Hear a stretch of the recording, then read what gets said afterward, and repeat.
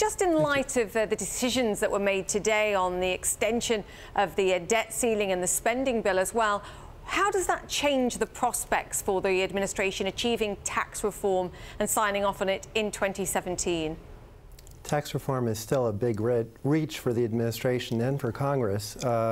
As your previous speaker said, the Trump administration has only put out a one-page outline of ideas. Paul Ryan and Kevin Brady in the House have spent a lot more time working on tax reform, but they're having a hard time coming up with something where the numbers work, where they won't massively increase the debt.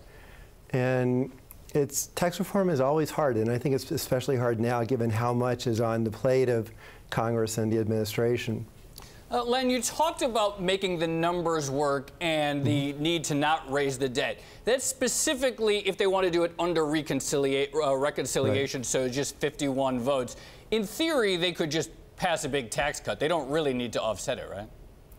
They could. It would be a really bad time to do it, in my view, and I think also in the congressional leadership's view.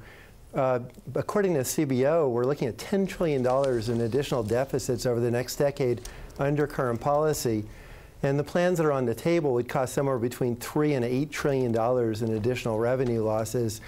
That wouldn't be good for the economy, and it would put us in a big hole in the future trying to get out, trying to get the debt manageable. And it risks the possibility of a debt crisis, which would be disastrous for us and for the whole world. Yeah, there's a big question of what the offsets would be for these tax cuts.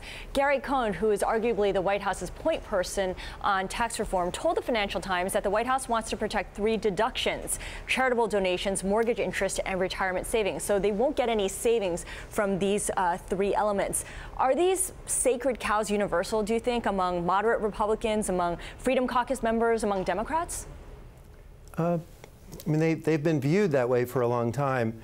When Ronald Reagan made the call for tax reform, he didn't put many preconditions on, but one was to preserve a tax break for home ownership and tax incentives for charitable giving. The fact is that raising significant revenue would involve taking on a lot of sacred cows. Otherwise, they're not going to be able to cut rates as much as they would like to without increasing the deficit.